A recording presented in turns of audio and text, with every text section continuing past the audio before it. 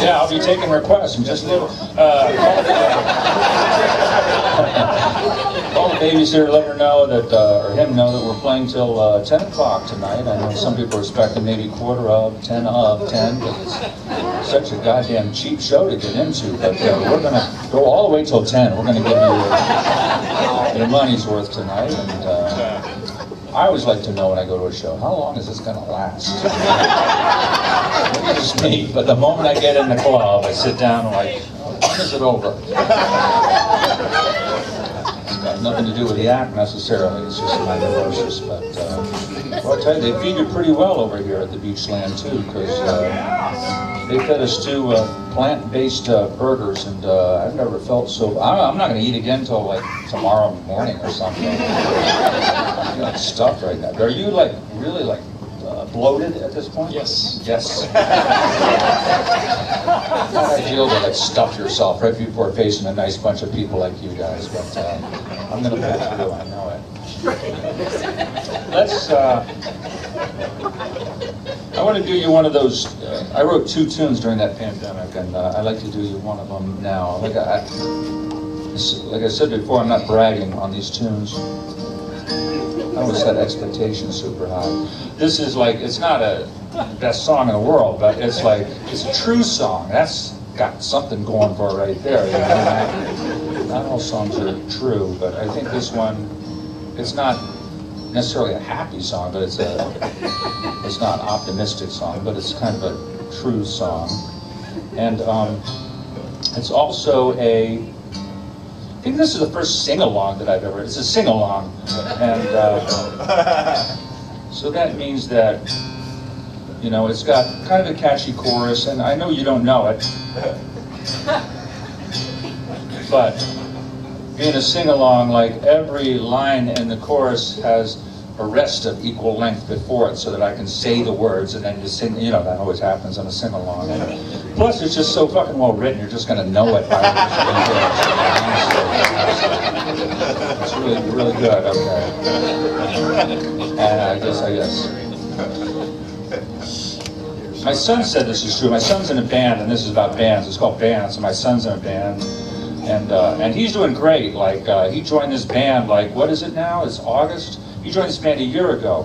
And they're doing great. They played at a Ryman Auditorium. They played at Coachella Festival out in California. And they've been on tour with Weezer for the last month or 2, playing these big sheds, you know. And so anyway, I'm kind of bragging on him because I'm proud of him. He's like 26 and he's living his dream. But anyway, I ran this tune past him. He said it was true. So here we go.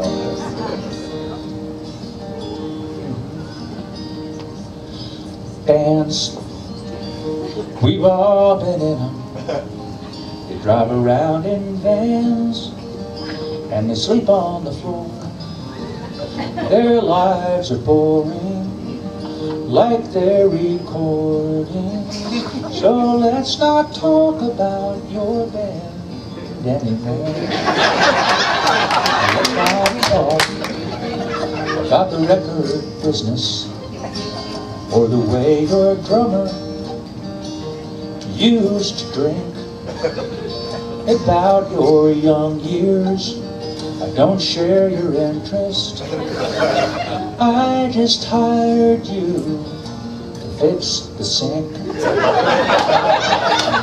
Bands, we've all been in them. They drive around in vans and they sleep on the floor. Their lives are boring, like they're recordings. So let's not talk about your band anymore. Come on, Shad.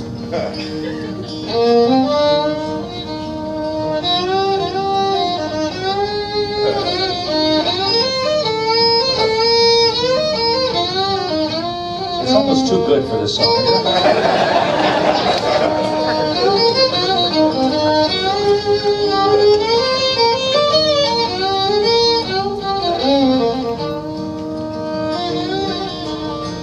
You were the darlings of the English press. Who cares? Your fan base was biggest in the Midwest. Who cares? My uncle served in both the Iraq wars. His stories are tiresome, but they're twice as good as yours. So let's focus, if we can, on the plumbing, 'cause plumbing is a boon to humankind. But 5 years of cheap motels and drunken drumming, that's just an everyday mistake to leave behind. Sing it with me. Bands, we've all been in them. Drive around in vans. Sleep on the floor. Stay with me. Their lives are boring. Their recordings. Like their recordings. So let's not talk about your band anymore. Now yodel. No, let's not talk about your band.